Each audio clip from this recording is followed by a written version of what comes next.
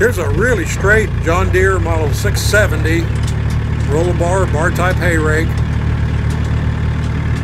It's a standard, just a standard hitch and jack. These are 9.5 foot raking width. We did have the gearbox off this and put a bearing in the gearbox on this one. We checked the drive wheels. You saw it run there just at a short distance. Both drive wheels are driving good. There you can see the hitch is real good on this. Pretty decent paint for an older hay rake. Excellent tires. In fact, this one right here looks brand new. The other one's very good. Don't know of any non-factory welds.